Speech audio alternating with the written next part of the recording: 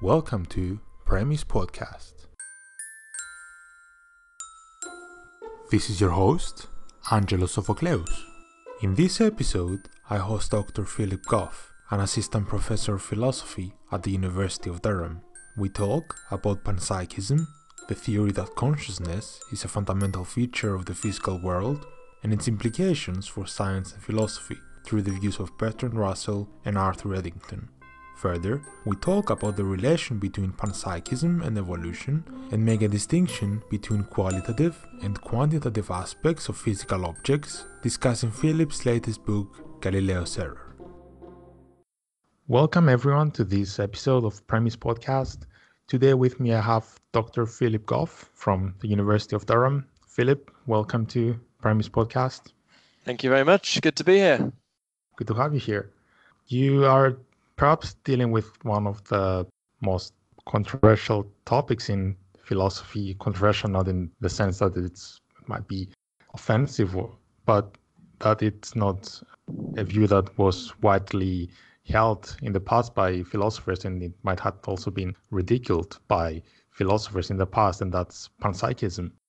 Yeah, well, I think it's true that, actually, for a lot of the 20th century, any work on consciousness was treated with suspicion and it wasn't seen as serious science. I think maybe since the 1990s has been a big change in that regard.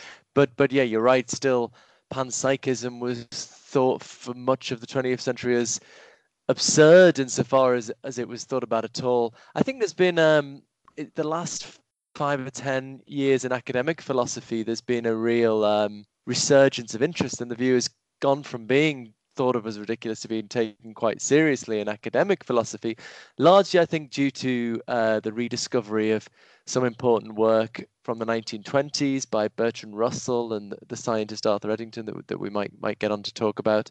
So I think there's been a real shift in opinion on this topic. Although of course historically the view has been taken very seriously throughout the history of Western philosophy and, of course, Eastern philosophy. So it's really, I guess, the 20th century, there's a sort of suspicion of it, which still lingers to this day. Yeah, I know you are one of the biggest supporters of panpsychism. I was positively surprised recently to hear your name on Sam Harris's podcast.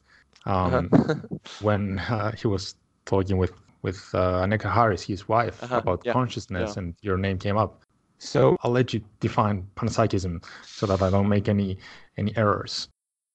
I would define panpsychism as the view that consciousness is a fundamental and ubiquitous feature of the physical world. So on a standard interpretation of this, the most basic constituents of the physical world, perhaps electrons and quarks. We can think about particles for the sake of simplicity, although we might not be working ultimately with a particle ontology.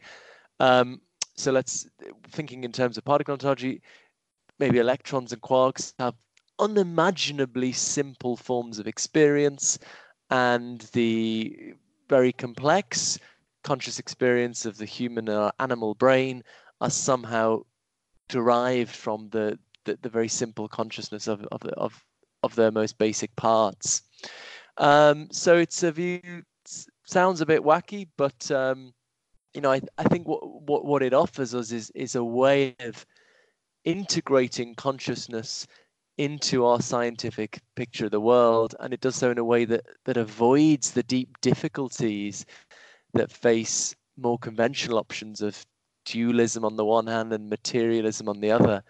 And I think it's that fact that's making people think about it much more seriously, the fact that it avoids these deep difficulties that other theories of consciousness face. So you might think in a way it's justified by a kind of process of elimination. I sometimes say I would defend panpsychism the way Churchill defended democracy. So Churchill famously said, democracy is the worst system of government apart from all the others.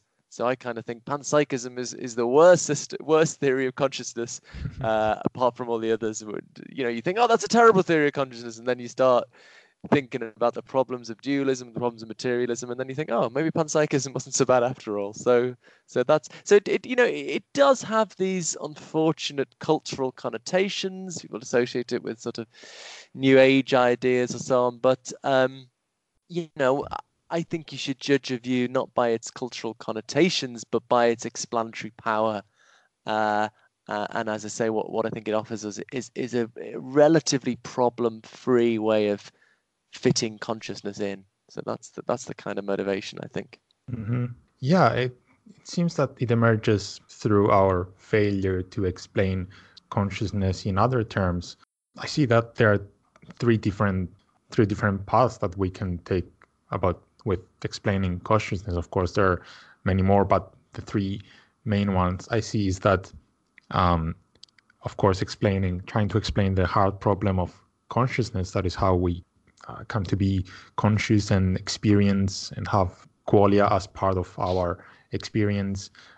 And when we deal with consciousness, we can either say that consciousness does not exist, or when we're trying to give a reply to the hard problem of consciousness, then we need to find the point at which humans gain consciousness.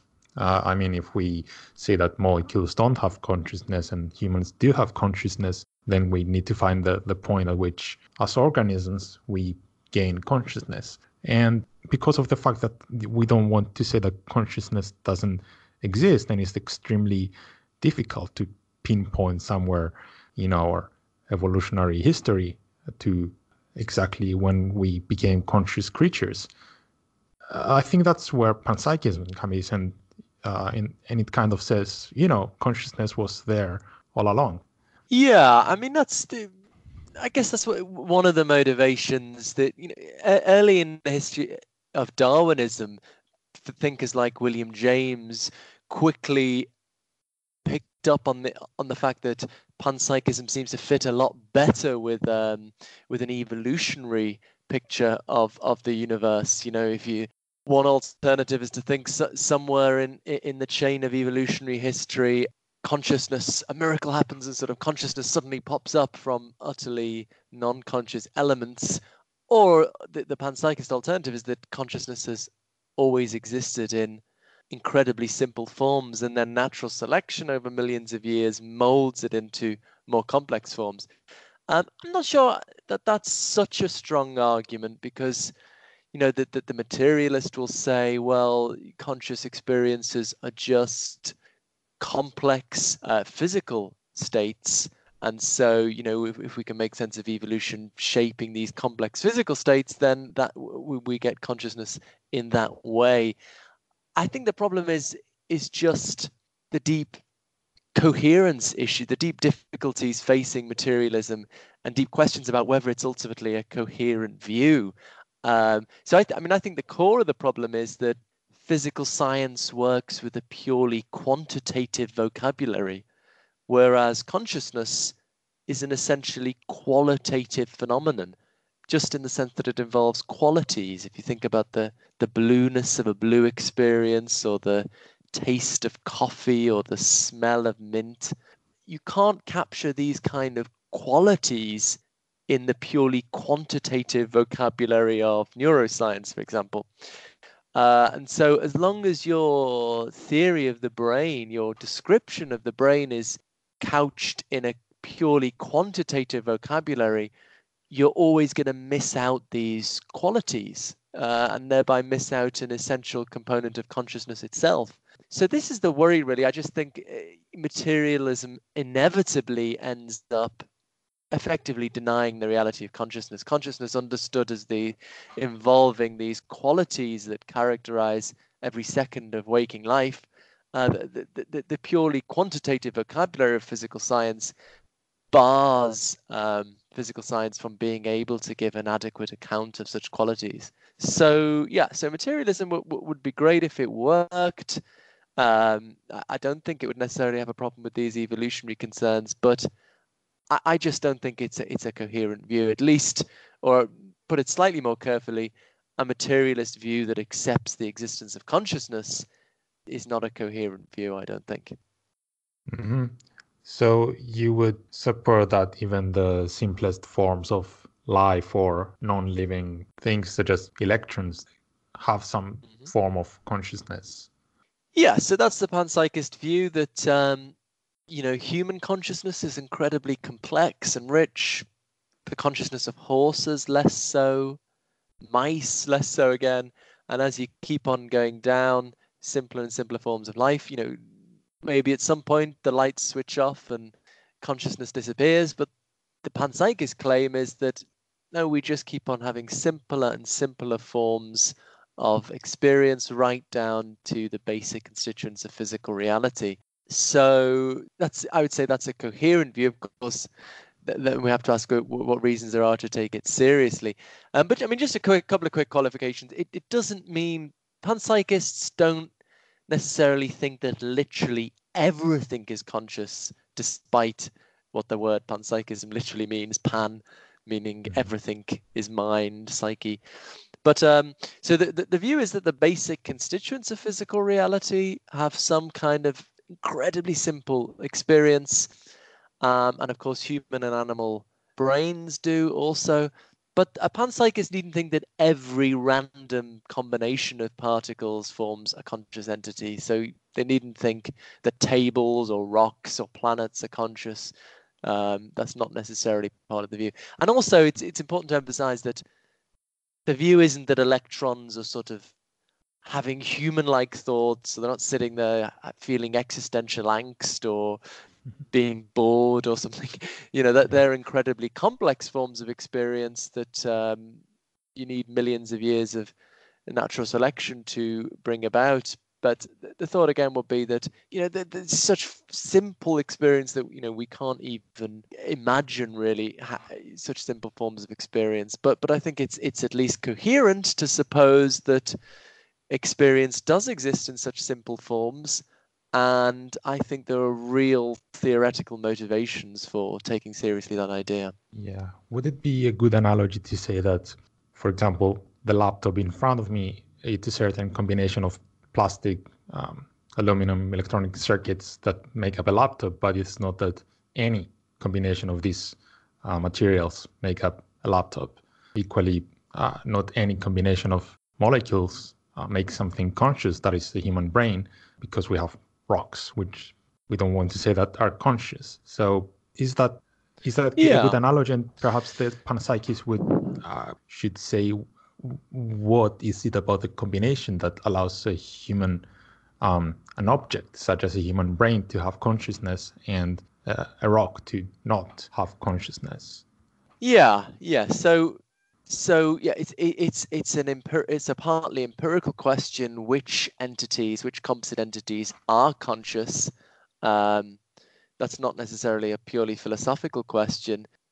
Mm-hmm. But then so the panpsychist claim is a general theory of how consciousness fits into reality, which involves the claim that the basic constituents of physical reality are conscious. But yeah, it needn't commit to all combinations of those elements are themselves conscious, as you quite rightly say. But then yeah, I mean, ultimately the desire is to explain the kind of consciousness we have pre-theoretical reason to accept, namely the consciousness of humans and animals. I mean, that's where we ultimately want to get to. And I mean, there are some challenges for the panpsychist as well in how you bridge that gap, and maybe we could talk about that in a bit more detail, between the consciousness at these basic levels and human or animal consciousness. Um, no theory of consciousness. It's early days in the science of consciousness. I think no theory of consciousness has all the details worked out. But it seems to me that the problems faced by panpsychist theories of consciousness look to be more tractable than those faced by either dualist or materialist theories. So I would say it looks to be a more positive, a more promising, rather, research program. That's how I think of it. It's not a complete theory of consciousness, it's a more promising research program. Yeah. So, so the panpsychist would say that consciousness is a fundamental aspect of existence, much like the being material is. I Mm. mean, we almost see that as a tautology, of course, to exist, you must have some to be made of some material, but perhaps there is something more which doesn't come over and above the material, as the dualist would say. Yeah. Well, maybe it would be good at this point actually to just spell out a little bit more the kind of panpsychism that's currently being embraced. This form that's inspired by this work from the 1920s of Russell and Eddington. So I'm inclined to think these You guys. could tell more about what Yeah. Russell and Eddington did. Sure, thanks. Yeah, great. Thanks.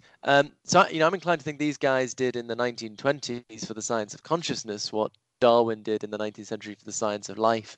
And I think it's a kind of tragedy of history that it was sort of forgotten about for various historical reasons. But there's recently been this rediscovery in academic philosophy, which has caused a lot of excitement and interest and a lot of publications. And so actually just what I'm trying to do in my so I've written an academic book, Consciousness and Fundamental Reality, that brings together a lot of the wealth of recent academic literature on this.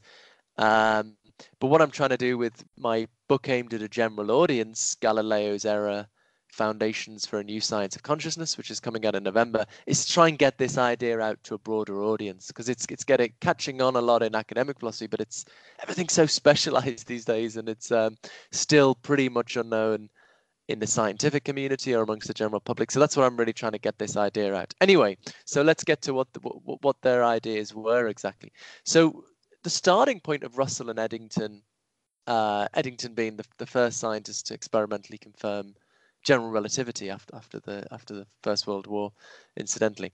So the starting point of Russell and Eddington is that physics tells you a lot less than you might think about the nature of physical reality. So in the public mind, physics is on its way to giving us this complete story of the nature of space and time and matter.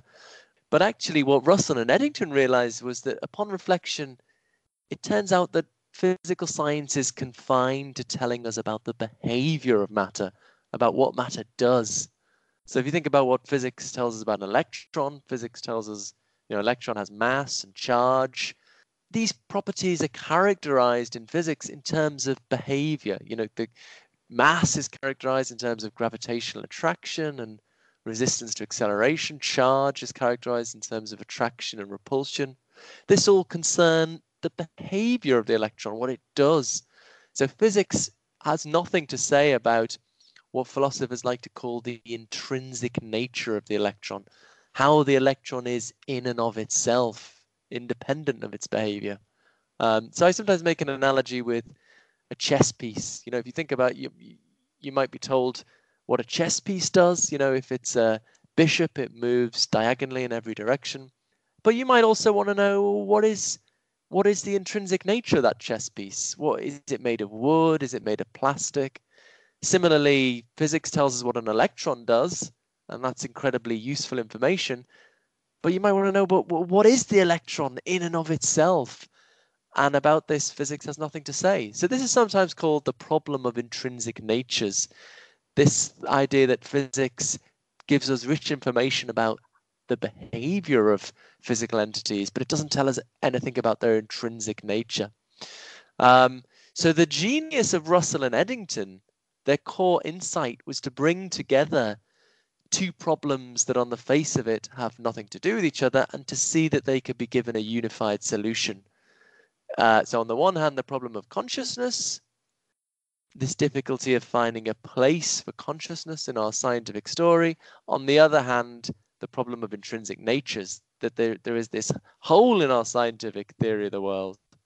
So the unified solution is you put consciousness in the hole, right? You've got this, you're looking for a place for consciousness, you've got this hole, why not put consciousness in the hole?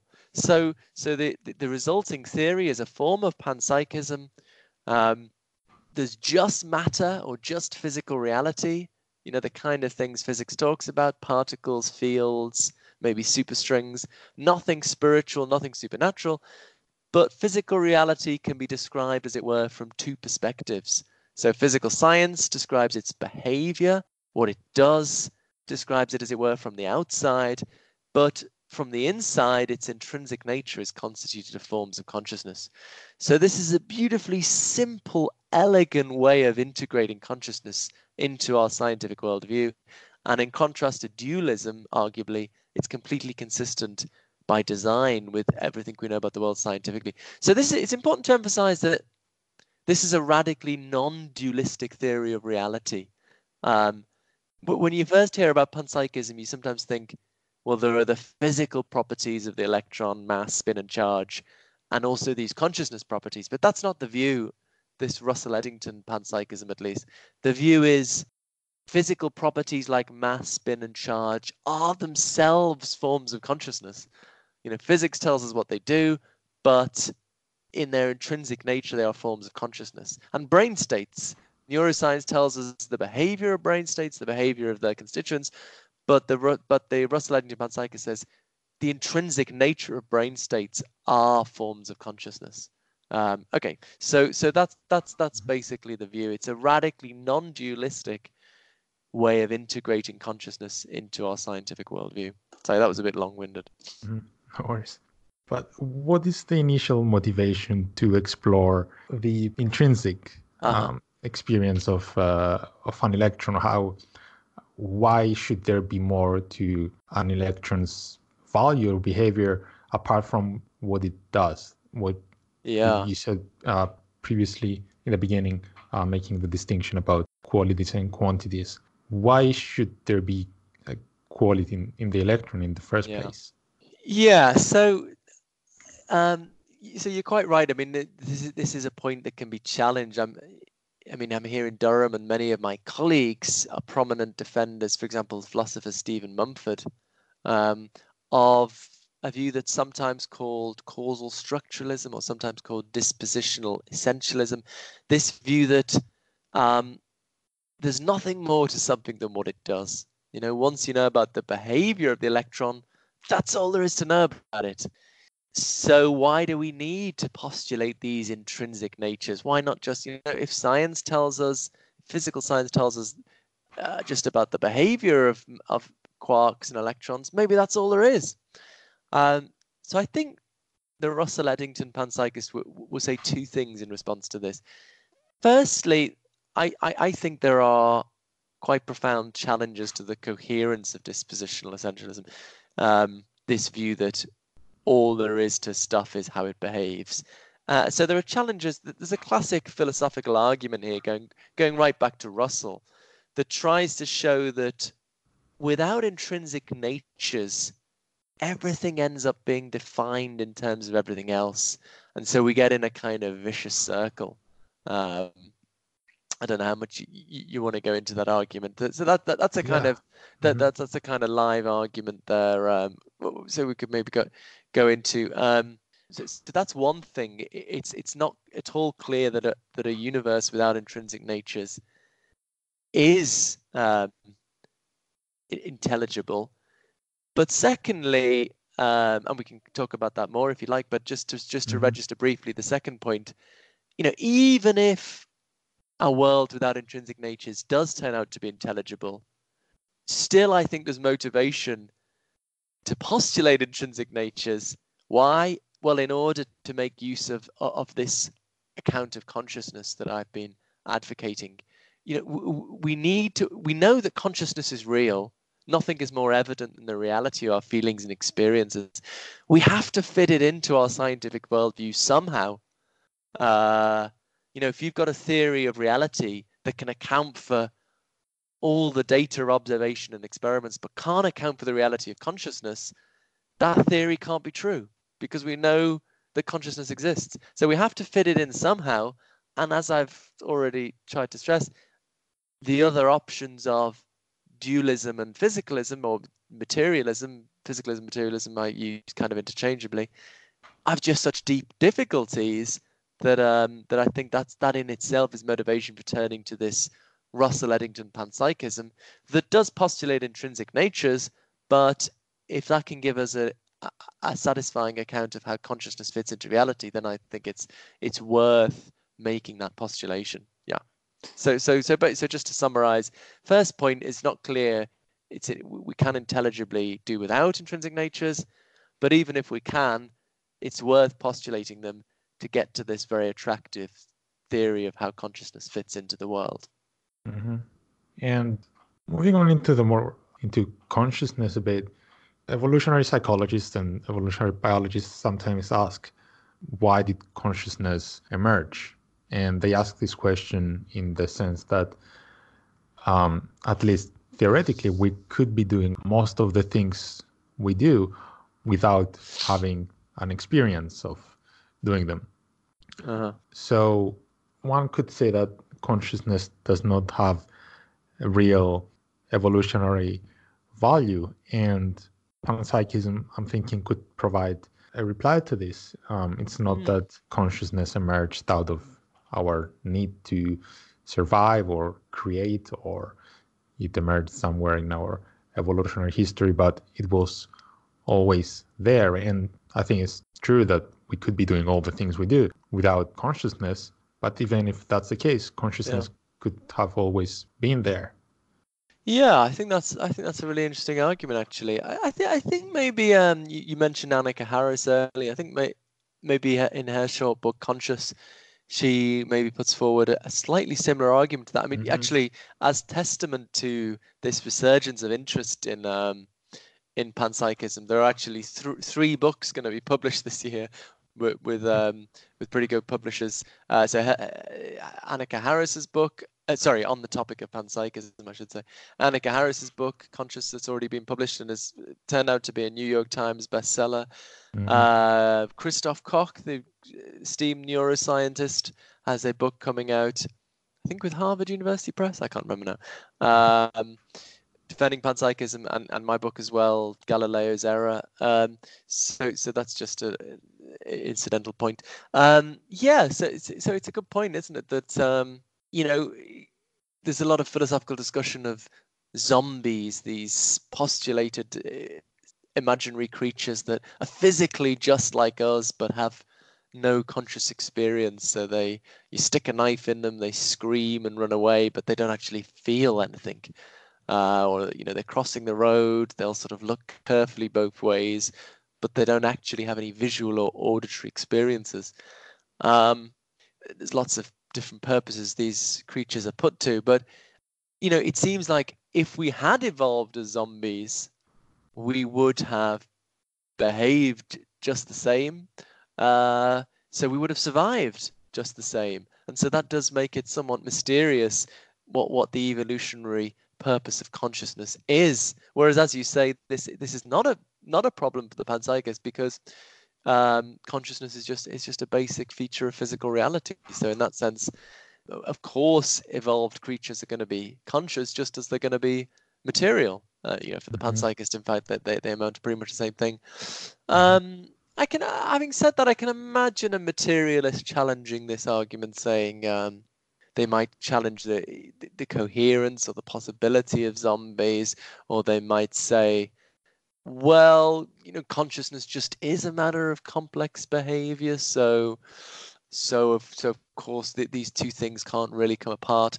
So there are lots of different debates here, and it's a big challenge. But yeah, I certainly think panpsychism can feel crazy when you first start thinking about it, but once you've seen the theoretical attractions and you're sort of in the mindset, it actually is pretty consonant with a lot of our contemporary scientific picture of the world. There's nothing essentially supernatural or spiritual about it. It really is a view, as many early Darwinians realized, it is a view that's consonant with a very naturalistic scientific worldview. And as you mentioned, the zombie argument there, I think the panpsychist would need to refute the zombie argument, because if consciousness is a fundamental aspect of existence, then perhaps there couldn't be zombies, that creatures that behave like humans but do not experience. It seems that in the panpsychist, behavior and conscious experience go together. Yeah, that's a really good point. I think what you say is correct, although there's a slightly difficult terminological issue here of how we define physical properties. And this arises because on this Russell Eddington panpsychist view, it's become known in the philosophy literature as Russellian monism. And actually does come in panpsychist and non-panpsychist forms. I just throw that in for philosophy listeners who might want to make connections. But to come back to the point, in this Russell Eddington panpsychist view, we distinguish between the behavioral or dispositional properties of matter that physical science describes and the intrinsic nature of matter. And these are not two distinct kinds of property, really. The Russell Eddington panpsychists will say, there's just one property, mass, but we can describe what it does. That's what physical science does, or we can describe its intrinsic nature. Nonetheless, we can distinguish these two aspects. So then when we think about zombies and we say, is a zombie conceivable? Is a zombie possible? We've got to ask, well, are we thinking of a zombie? So a zombie is, by definition, has all the same physical properties as us, but do we mean it has all the same behavioral properties and its parts behave in all the same ways, the kind of properties physical science describes, or do we mean it's identical to us in terms of its intrinsic nature? So the panpsychist is going to say, and then we get kind of two different kinds of zombie in a way. So panpsychist will say, there is a possible creature that is identical to a human being in all the respects physical science can discern, in the sense that it behaves the same and all its parts behave the same. But we couldn't have a zombie whose intrinsic nature was the same of the intrinsic nature of a human being, because on the panpsychist view, the intrinsic nature of matter just is constituted of forms of consciousness. So that would be saying, you could have consciousness without consciousness. So yeah, so you can have so it depends how you're defining zombie. You can have a zombie, if we're thinking of zombies in terms of the intrinsic nature of matter, then the panpsychist will say they're impossible. But if we're thinking of zombies in terms of the dispositional properties of matter, then they will say that zombies are possible. So yeah, so it's an interesting sort of nuanced take on the kind of zombie. I want to ask, do you see consciousness as a fixed concept, or as something that comes in degrees? You mentioned previously that humans have some form of consciousness, horses have some, I'm not sure if I can say lower form of consciousness. So would you think that consciousness comes in degrees? And perhaps when we say consciousness, we mean that there is something like being that organism, that there's something like being a human, or there's something like being a horse, or there's something like being an electron. Do you think that something likeness comes in degrees? Yeah, that's a good question. I think there are different views on this. And as you say, consciousness is a little bit of an ambiguous word. People use it to mean different things. The way I use it, keeping with how you just defined the term, is using Thomas Nagel's term, what it's like to be. So Nagel said something's conscious just in case there's something that it's like to be it. So there's something that it's like to be a horse, to be a rabbit, to be a mouse. There's something that it's like from the inside, as it were. But there's arguably nothing that it's like to be a table, for example. So that's the kind of notion. And yeah, so I'm inclined to think that notion does not come in degrees. For any given thing, either there's something that it's like to be it, or there isn't. Either something has experience or it doesn't. So I sort of think of that as an on-off thing. When people talk about degrees, as you just did, I think maybe they're talking about something slightly different. Maybe the complexity of consciousness, or intelligence, or self-awareness. You can imagine that coming in gradations, in degrees, one becoming more aware of oneself, more aware of things as one wakes up. What you said previously about an electron not having existential angst. Perhaps our experience of consciousness is far more rich, but I think I agree that either you're conscious or you're not. Either, and it could be that people talk in cross purposes in this regard a little bit. because maybe they're defining consciousness in different ways. So yeah, so complexity of consciousness comes in degrees. Awareness or self-awareness of the external world or self-awareness can come in degrees.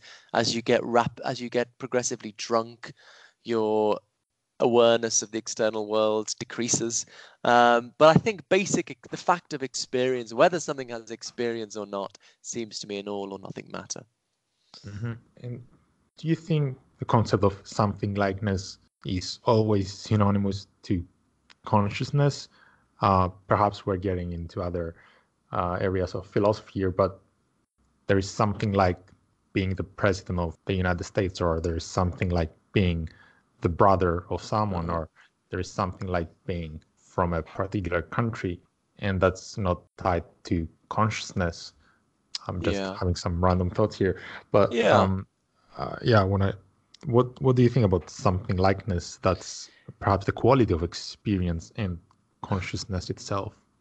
Yeah, no, there are some difficult, thorny issues here. So some people have tried. I think I would say most people on all sides of this debate are happy with defining consciousness with reference to this Nagel term.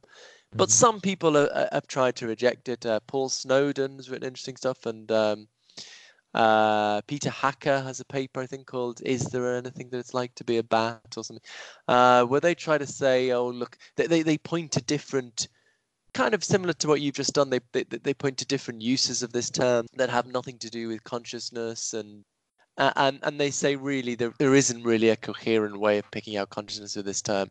I mean, I would say yes, you can use this language in different ways. There's a comparative notion of what it's like when you're comparing two things. That's not necessarily the Nagel sense of what it's like. So yes, there are other uses of this terminology, and for some people it might not be helpful. Some people it's helpful to get onto the notion. But basically, I would say there is a basic notion here of subjective experience that, for the 13 years or so I've taught academic philosophy, you start talking to first year undergraduates about this, they get onto it straight away. I've never found any difficulty people getting onto this basic idea of subjective experience. Just with some examples, I sort of suspect that it only seems to be sophisticated philosophers who have difficulty with it. I think maybe because they would like to. But I think there's a basic idea here that's very easy to get on. Of course, I'm not meaning to reject too quickly the challenges from Hacker and Snowden. It could be that these first year undergraduates latch onto it very easily, but that's because they're very easily corrupted by philosophy and getting lost in conceptual confusion. But my starting point is there's a quite clear notion here that you can easily get onto with some. I think it's a primitive notion. I don't think that's necessarily a problem. There's lots of primitive notion of having subjective experience, having an inner life, if you like, that a lot of people find it intuitive to get onto with this Nagel talk. But that's not necessarily the only route. And, some people find it just easier just to talk about experience rather than this funny phrase, what it's like to be. Yeah. Good. Before closing, I would like to talk to you about your book, Galileo's Error.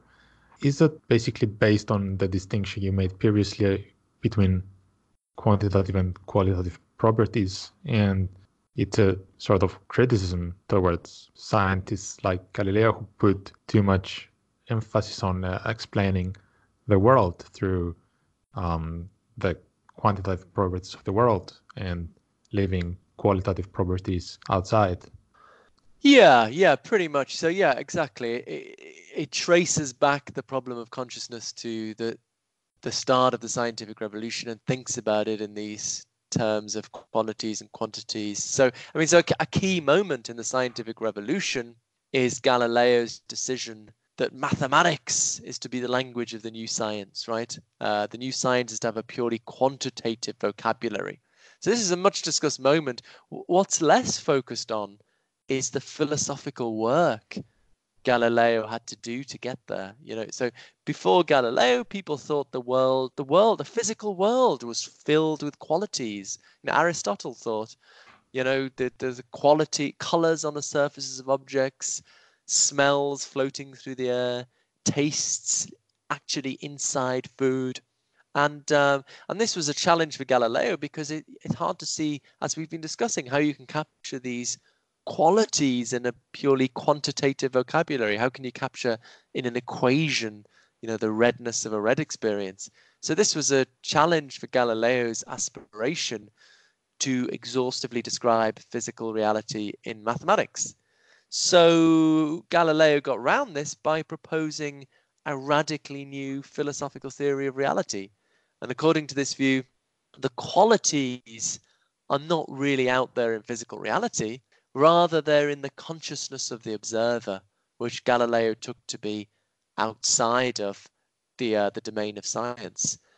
So the redness of the tomato, it's not really on the surface of the tomato, it's in the consciousness of the person perceiving a tomato, or the spiciness of the paprika is not really in the paprika, it's in the consciousness of the person eating it.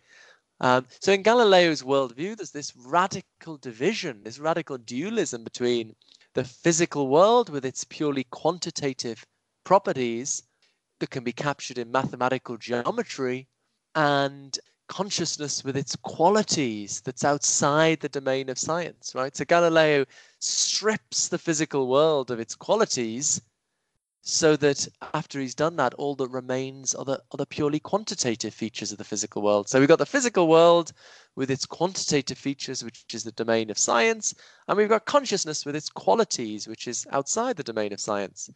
So this is the start of mathematical physics, which has gone really well, but it's crucial to realize that Galileo only intended physical science to be a partial description of reality. The whole project was premised on taking consciousness outside of the domain of science. So this is absolutely important to me because I think although the problem of consciousness is taken quite seriously these days, which was not always the case, a lot of people still think, oh, we just need to do more neuroscience and we'll crack it. And the reason they think that is because, they say, well, look at the great success of physical science in explaining more and more of our universe.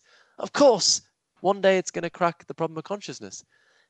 But the irony is, physical science has done so well precisely because it was designed to exclude consciousness, right? It's never been in the business of explaining the subjective qualities of experience. It's been in the business of giving mathematical models to predict the behavior of matter. So I think, if Galileo were to time travel to the present day and be told, there's this problem of explaining consciousness in physical science terms, he'd say, of course you can't do that. I designed physical science to deal with quantities, not qualities. And the fact that it's done incredibly well dealing with quantities and mathematical models that predict the behavior of matter gives you absolutely no reason to think that it will be good at dealing with qualities. So yeah, although, the book's provocatively called Galileo's Error, in many ways, I'm very sympathetic to Galileo. And I think he was completely clear that physical science alone as a purely mathematical, quantitative science is just not in the business of dealing with consciousness. That's not what it's designed for. That's never been what it's had any success with. So this is really the line I'm trying to push. And, I think I deal a lot with fiddly arguments, and I deal with fiddly arguments in the book. But I think it's, at the end of the day, it's the big picture narrative that persuades people. I think people still stick with materialism because they think this idea of look at the success of physical science. So what I'm trying to push is physical science has been wonderful. It's absolutely crucial. It's crucial. It's a crucial part of a theory of consciousness, but it was never in the business of dealing with consciousness itself entirely. The whole project was premised on setting consciousness outside of the domain of science. And if we really want a science of consciousness, we need to find a way of bringing it back in. We need to find a way of bringing the qualitative and the quantitative back together. And it looks to me that this Russell Eddington panpsychism is the best way forward for doing that. So that's the big picture of the book, but it's also an attempt to give an incredibly accessible introduction to the problem of consciousness and the materialist solution, the arguments there, the dualist solution, the arguments there, and also finally to reflect on the implications of this view for human existence and the lived life we all lead. So yeah, so that's basically the idea of the book. Mm-hmm. Given what you said, I'm extremely interested in hearing your reply to the question: if a tree falls in the forest and there is no one around to hear it, does it make a sound? I discussed this a few weeks ago with another lecturer from the philosophy department in Durham, Dr. Philip Goff.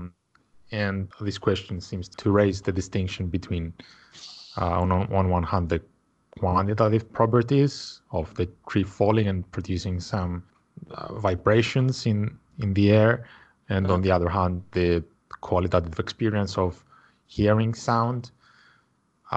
So what would be your reply in this question? How would you approach it?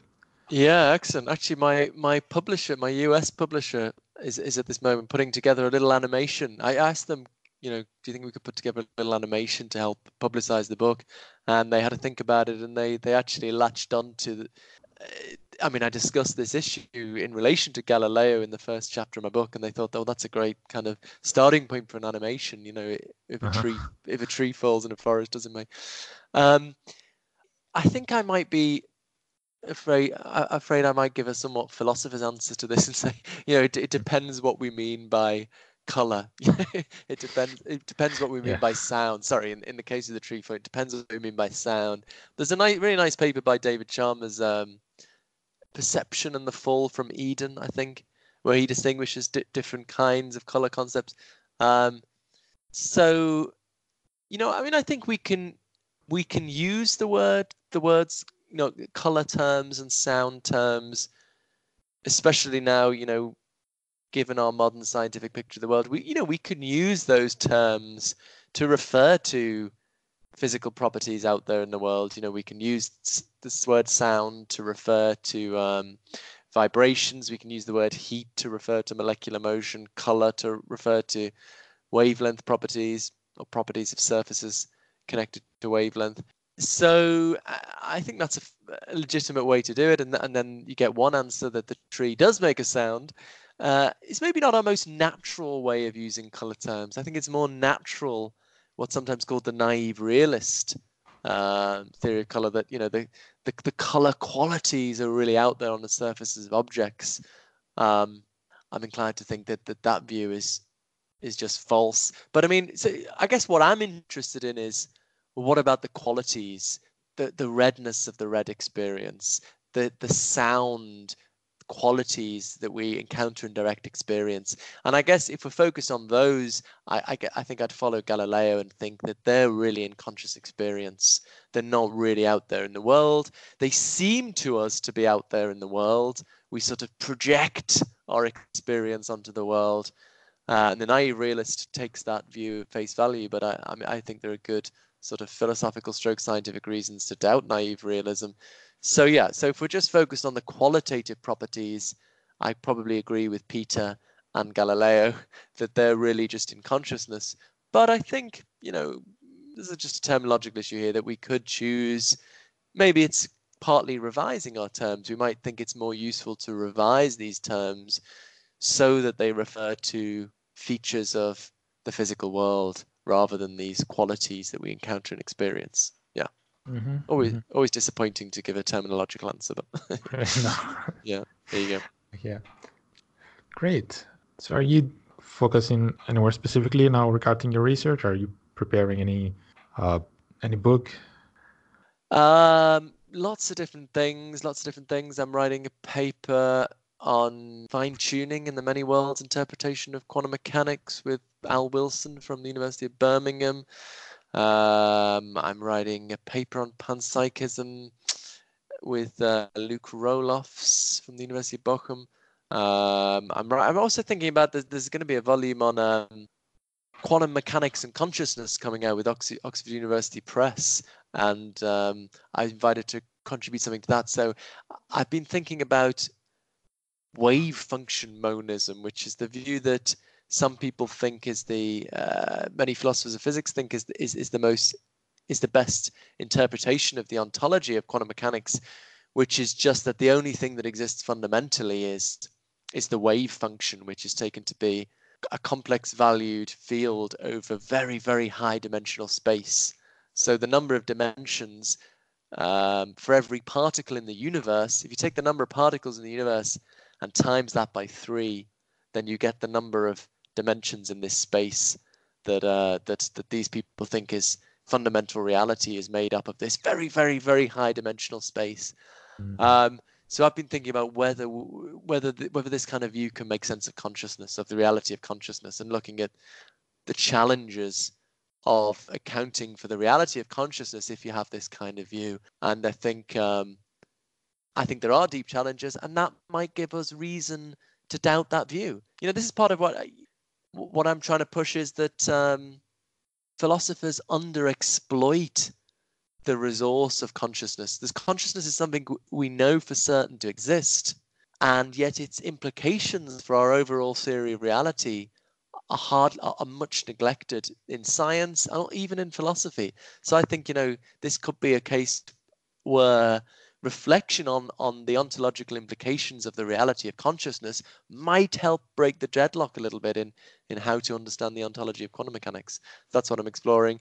But I think there's just something very exciting going on more generally with panpsychism, that there's a lot of philosophers getting in labs. There's Hedda Hassel-Mørk from the University of Oslo, spent a year in the lab of Giulio Tononi, who's the founder of the creator of the integrated information theory of consciousness, one of the leading neuroscientific theories of consciousness, and she's been interpreting that theory in a Russell Eddington panpsychist framework. Luke Roloffs, who I just mentioned, reflecting on whether split brain patients, reflection on these cases can help us understand panpsychism and have a more consonant view of the relationship between particle consciousness and systems level consciousness. So I think this is really what's going to move things forward. Is not just writing philosophy papers, but getting involved with scientists and interdisciplinary work on really spelling out the details of the panpsychist framework, and ultimately moving towards a really testable and coherent and plausible overall theory of consciousness. So that's I think what's most exciting to me at the moment. Great. Sorry, that was again great. quite long-winded. I need to give shorter answers to questions. You're pretty busy, it seems. Yeah. Yeah, it's good. Great. Well, yeah, always. Philip, I would really like to thank you for your participation in the podcast. Thank you. It's been really enjoyable. It's been great chatting. Likewise. Thanks a lot. You have just listened to Premise Podcast. Subscribe to Premise Podcast on YouTube and make sure to follow the podcast on Twitter and Facebook. The podcast is also available on Google Podcasts, Apple Podcasts, Soundcloud, Stitcher, and Spotify. Please consider supporting Premise Podcast on Patreon to help bring philosophy to the public. See you next week. Thanks for listening.